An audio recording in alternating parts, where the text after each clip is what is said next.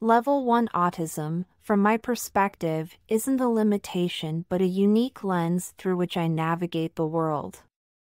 It's a place where sensory sensitivity and attention to detail converge, allowing me to perceive things others might miss. While social interactions may be challenging, my mind thrives in patterns and systems. I've shown that autism isn't a hindrance, it's a gift. Embracing our differences can lead to incredible innovation and understanding, breaking down barriers and fostering a world where neurodiversity is celebrated rather than stigmatized.